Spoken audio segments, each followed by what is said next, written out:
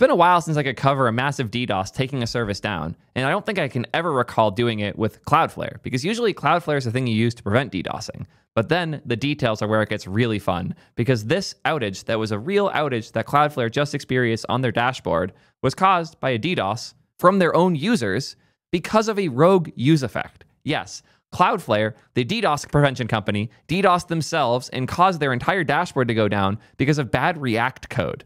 There is so much to dive into here. I love the fact that they put out this public postmortem and are as transparent as they are about it. But as you guys know, I've been deep in the trenches with Cloudflare for a while. I have a lot of friends who work there and have worked there. I know a lot of the details of how this React app is implemented, and I have some feedback for the team over at Cloudflare, because this was preventable, and this was preventable around 7 or so years ago when you were told in detail by some employees that this type of thing was inevitable if certain changes weren't made. Those changes weren't made. It seems like they will be now, but I want to make sure you guys understand, both as viewers and as employees of Cloudflare, how to keep your company from destroying its own infrastructure by writing React code entirely incorrectly. I am super excited to dive into this, as well as the community response to it. But as you know, I'm not being paid by Cloudflare. In fact, this hurts any opportunity I'll ever have to be paid by Cloudflare. Somebody's got to pay for us DDoSing ourselves. So quick word from today's sponsor, and then we'll dive right in. When I started a company, I thought my job was going to be writing a bunch of code, talking to users, and shipping a lot of software. In reality, it's a bunch of paperwork, weird business management stuff, and the absolute chaos of fundraising, and more importantly, hiring. Most of the founders I talk to spend way more time hiring employees than they spend actually working on their product, and they all want to die. Until I show them today's sponsor, G2I, because these guys get hiring. They're not some weird AI slot platform with hundreds of thousands of people in a database that aren't real. They're a new hybrid type of thing, somewhere between a software platform and a bunch of humans that have a list of people that they like and work with that they can refer to your company without costing you a whole bunch of money. Their team is all technical, so they understand what you actually need for engineering. If you need a really good engineer for 2 months to help you set up for your new mobile platform, or you need a couple pretty good engineers for 3 years to help maintain the product over time, they can flex as much as you need, especially if you're an early stage company. You shouldn't be hiring some recruiter to go find 10 people and you only need 3. And you're certainly going to struggle trying to poach really good engineers if you need someone who knows their shit for the specific part of your stack. Hiring right is really, really hard, and G2I figured it out. Stop wasting your time trying to catch up and wasting your money on recruiters when you can work with someone that already gets it. Check them out today at soydev.link/G2I. A deep dive into Cloudflare's September 12th, 2025 dashboard and API outage. What happened?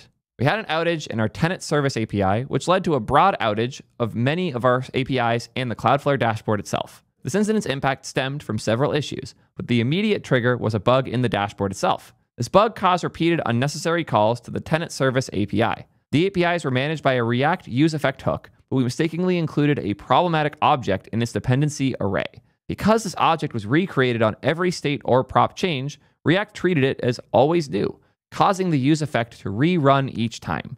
As a result, the API call was executed many times during a single dashboard render instead of just once. This behavior coincided with a service update to the tenant service API, which compounded instability and ultimately overwhelmed the service, which then failed over. I really don't like how this one is worded, as though this is some inherent behavior in React that just happens. And then they gloss over the fact that they made changes to the API itself, which compounded the instability. I feel like this is where a lot of the more interesting details are, and this is just bad code written by a not great front-end team, but we'll get to that in a bit. And I want to be clear, I don't like dishing on the quality of people on a team, but I feel like it is necessary here because I know too much about the history of the Cloudflare dashboard team, and I know for a fact that they have pushed back on good engineers on the team, pointing out these types of problems, suggesting ways to fix it, and then just getting all of their changes gutted because some random person high up on the team doesn't like external libraries. Yeah, this is going to be a rant about React Query, don't worry. When the tenant service became overloaded, it had an impact on other APIs on the dashboard because the tenant service is part of our API request authorization logic. Without tenant service, API request authorization cannot be evaluated. When authorization evaluation fails, API requests return 500 status codes. We're sorry about the disruption. The rest of the blog goes in depth on what happened and what steps are being taken to prevent it. So impact starts at around 1757. Also of note here, 1632, this is when the change has been to the dashboard where the endpoint was being hit more. No issues. Then they make the change to the tenant API service, suddenly issues. I think React is getting a bit too much blame here, and the dashboard team is also getting a bit too much blame here, because it seems like the tenant API service change is what actually caused the outage if you could just read basic timelines. I'm not liking this. But here we see 1757, impact starts. 1817, they provided more resources to the tenant API service, which caused 98% availability, but the dashboard still isn't recovered. The impact is decreasing. Attempt to restore dashboard availability, some erroring code paths were removed, and a new version of the tenant service is released. This was ultimately a bad change, and it caused API impact again, which caused the impact to go up again. So an hour in, we went from slightly decreased to increased impact. Then they put up a rate limiting rule, which seems to have helped a lot. Problematic changes to the tenant API service are reverted, and the dashboard availability returns to 100%. Okay, it sounds like this was the tenant API service, not the React front-end code. Nowhere here did they say that they reverted the effect. It's kind of crazy when you look at the amount of words here that are calling out React. All of this is complaining about React. This is the tenant service API. And apparently, changes to this didn't happen. And the one bad change they're talking about here was over an hour and a half before the outage. And the outage occurred 7 minutes after this part and was fixed after this part was resolved. I hate getting this into the way things are worded, but it seems to me as though the wording of this, at the very least the number of words in this, leaning towards blaming the web devs in React is far too much, and the tenant service API change is far too little when you consider the fact that tenant service API appears to be the actual root cause. That doesn't mean the React code wasn't bad and that it shouldn't be called out, but it does mean that this post is bad and shouldn't be trusted. Oh, God damn it, guys. I was really excited for this post too. I did not know it was going to be this poorly assigned. Again, 1632 was when the change to the dashboard made. It's not even in this chart. It was 1750 when they deployed the new tenant API version, which is supposedly here. But then the huge drop occurred after, where the responses just plummeted in response reliability. The Cloudflare API service was severely impacted for 2 periods during the incident where the tenant API service was down. So here's when the API was out as a result. Our first goal in an incident is always to restore service. Often, this involves fixing the underlying issue directly, but not always. In this case, we noticed increased usage across the tenant service, so we focus on reducing the load and increasing available resources. We installed the global rate limit on the tenant service to help regulate the load. Tenant service is a Golang process that runs on Kubernetes in a subset of our data centers. That is not how you describe the language named Go. I'm sure that Rob Pike loves that. We increased the number of pods available as well to improve throughput. While we did this, we had others on the team continue to investigate why we were seeing unusually high usage. Ultimately, increasing the resources available to the tenant service helped with availability, but it was insufficient to restore normal service. After the tenant service began reporting healthy again, and the API largely recovered, we still observed a considerable number of errors being reported from the service. We theorized that these were responsible for the ongoing dashboard availability issue, and we made a patch to the service with the expectation that it would improve API health and restore dashboard to a healthy state. Apparently, degraded it further. Second outage can be seen in the graph above. Painful to have an outage like this. That said, there are a few things that helped lessen the impact. Automatic alerting quickly identified correct people to join the call. Additionally, the failure in the control plane, which has a strict separation of concerns from the data plane. Thus, the outage did not affect services on Cloudflare's network. The majority of users at Cloudflare were unaffected unless they were making configuration changes or using the dashboard. So how are they going to prevent this before I go into explaining other deeper details of how they fucked up? They use outages to make improvements, can be categories to reduce and eliminate impact, or improvements to observability. So first, reducing impact, they use Argo rollouts.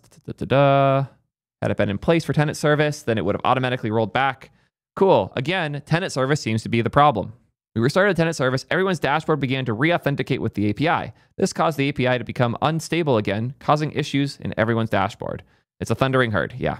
Once a resource or service is made available, everyone tries to use it all at once. Common, but it was amplified by the bug in the dashboard logic. Fix for the behaviors already been released via a hotfix shortly after the impact was over. Finally, the tenant service was not allocated sufficient capacity in order to handle spikes and load like this. Improving visibility. We immediately saw an increase in the API usage, but found it difficult to identify which requests were retries versus new requests. Had we known that we were seeing a sustained large volume of new requests, it would have made it easier to identify the issue. Cool. Here's an example of how someone could end up with code like this. We have a use effect with this fetch organizations function that fetches from the /organizations endpoint. If no response, we throw an error. If there is a response, we get the JSON. We set the organizations to be the data. We set error to null, and we call this fetch call. We're also passing organizations as a dependency here. This, I would argue, is an obvious mistake. You wouldn't want to pass organizations here. Hopefully your lint rules would catch it.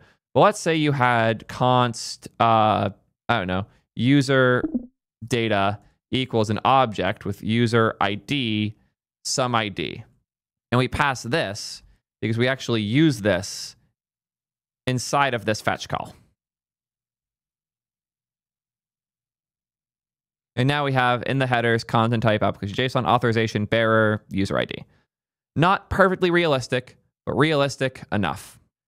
The problem here is that this user data dep is getting updated constantly because every time this function runs, anytime any change occurs, user data is being redefined because user data isn't defined out here as a constant. If it was, it'd be fine. It's not being defined higher up. It's not being memoized. It's just here in line, which means every single time this runs, user data is recreated as a new object. Since it's a different object than the previous one, it's going to force a revalidation, which causes this effect to run again, which causes the fetch call to run again. And then it completes, and you get new organizations, which causes the component to re-render, and you end up in an infinite loop where this happens over and over and over again. Yeah, very, very hilariously common. And here's what the same thing would look like with React Query. First, they broke out the fetch organizations here, and they pulled user data out here. I don't love that. Instead, I would pass user data like this. Okay, it's complaining because it's not actually a TypeScript file. It doesn't know that. And now it's bad about the imports, whatever. You get the idea. And now we have the organization list component still, but we have a use query call. We have the query function and we have the query key, which is the stuff that we want to pass to it. Ideally, you would pass what we actually want here like this. We pass user data. We get user data from somewhere else. You get the right idea. But the query key is what determines the state of this and whether or not it should rerun, etc. React Query makes it way easier to manage all of these things correctly. Ideally, you wouldn't even break this out. You would just put this in line and you're good. You don't even need to break out the function. But React Query as an abstraction layer here solves so many of these problems, which is why there were a handful of employees at Cloudflare pushing really, really hard for the company to move over to React Query to solve these problems. If you are fetching data in a use effect, you are using React incorrectly. Like, not most of the time, 100% of the time. There is no reason to fetch data in an effect. There are so many better solutions. At the very least, you should build your own equivalent of React Query, but as soon as you start doing it, you realize the reason why React Query is so good, because there's a lot of little things you don't want to deal with when you build it, like retries, like errors, like loading states, like suspense, like sharing data between queries that are the same in different places. There are so many things that make React Query's current exact implementation more than ideal, borderline perfect. In the ignorance necessary to pretend that you can do a better job with a bunch of okay React engineers in a gigantic code base that nobody's auditing properly. Your hubris is the reason this happened, Cloudflare, not React. This one's on you. One of the best reasons to use React Query has nothing to do with the implementation. It's just the existence of TK Dodo. I love this man so much. He is one of the lead maintainers, if not the lead maintainer of React Query at this point in time, and his blog is genuinely incredible. One of the best reasons to use React Query is the fact that you can now benefit greatly from his insane series of blog posts all about React Query. This Practical React Query series is now 30 posts long, and each one of them is genuinely really useful for building better web applications. And the fact that this resource is not useful to Cloudflare right now, because Cloudflare is insisting on building things the old, outdated way that was never recommended officially. In fact, there's a whole blog post on the React docs about how you should avoid using effects if you don't need to. Ugh, seriously, I've been glazing React Query forever now, and this is why. There are now documented outages of major infrastructure and services where at the very least, they're blaming use effect, but they're also not willing to move off it for some reason. Seriously, Cloudflare, if this isn't the wake-up call you need, that your previous ex-employees were right and should be using React Query for all of these things, I don't know what's going to break it through to your thick skulls. It's fucking time. Whatever engineer is high up enough to push back on this should be let go. They are causing actual outages now. It's time to fix the way that you're fetching data in your app. It's time to move to React Query or something like it. There is no excuse for the size of Cloudflare in the work that you guys are doing to be making mistakes like this. No excuse at all. And as Dominic said here, your post is missing the obvious improvement. Going forward, we will refactor data fetching on the dashboard to use React Query. He is right. 60% of React devs are right. The entire ecosystem has centralized on React Query, or small number are still using tools like SWR and other things that are pretty good too. There is no excuse to be this egregiously wrong. If you want to spend the majority of this article blaming React, it's probably time that you guys consider the real solutions. So on one hand, I don't know how much the use affects even the problem here, considering the way that the service was rolled out. But on the other hand, literally no excuse for having problems like this when there are better tools that the majority of React developers are already using. Just use React Query. I've never seen a better ad for it, and I've never seen such a failure to acknowledge how useful it would be. In the words of Dane, the CTO of Cloudflare, Guillermo from Vercel is a decent front-end designer, but knows nothing about networks. To which I'll retort, Cloudflare seems decent at networks, but they know nothing about basic web development techniques in practice. If you're going to talk shit, be prepared to get hit. It is time to get competent, to get within the top 70th percent of web development. The state of the dashboard is abysmal, and you should be careful talking shit about the web ecosystem when you don't even know how to participate. Fix your goddamn dashboard. It's one of the worst pieces of technology I have to use on a regular basis. I hate the Cloudflare dashboard deeply. It is a miserable experience to use it. And maybe if you stop talking so much shit on front-end developers, you could actually hire a good one to fix your fucking problems. Sorry, Cloudflare. There's no excuse for this shit, and you should know how I actually feel. That's all I got to say on this one. Let me know what you guys think. And if you're a good front-end developer that's considering working at Cloudflare, make sure they know they need to fix this shit before you take the role. Until next time, peace, nerds.